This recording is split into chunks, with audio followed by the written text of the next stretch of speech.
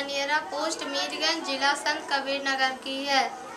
ग्राम मनियरा में प्राथमिक विद्यालय स्थित है जो कि 2 महीने से बंद है, जिसका कारण है कि यहाँ अध्यापक उपस्थित नहीं रहते हैं, जिसके कारण यहाँ के 45 बच्चों का भविष्य अंधकार में हो रहा है। इस विद्यालय कितने दिन से बंद है? 6 अगस्त से बंद है। आप लोग इस विद्यालय में क्या है? रसोईया। स्कूल क्यों बंद है?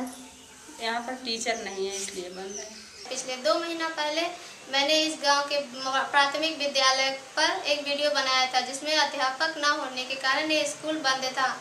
आज 2 महीने बाद ये स्कूल फिर से खुल गया और यहाँ के बच्चों को शिक्षा का अधिकार प्राप्त हो रहा है। कितने दिन से आप हैं?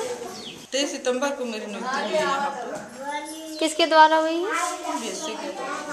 फसल बंद होने की वजह से बच्चे दूसरी तरफ भी चले गए और इतना हम कोशिश करके इतने बच्चों को इकट्ठा किया। तो इन बच्चों का मतलब स्कूल बंद होने से क्या क्या दिक्कत हो रही थी?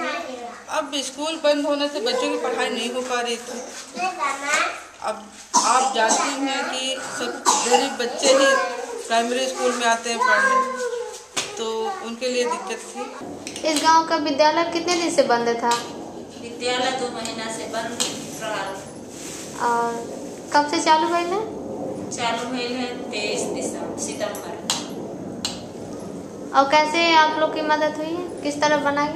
अरे आप लोग की मदद से, आप लोग की सहायता से स्कूल चालू हुई है। खाना को परेशानी हुई है, खाना बनावत नहीं, लड़के आवत बाटे, खात बाटे, पढ़ाई होत बा। अब सब दिक्कत होत बा, वेतन नहीं है, हम लोगों का नहीं मिलल।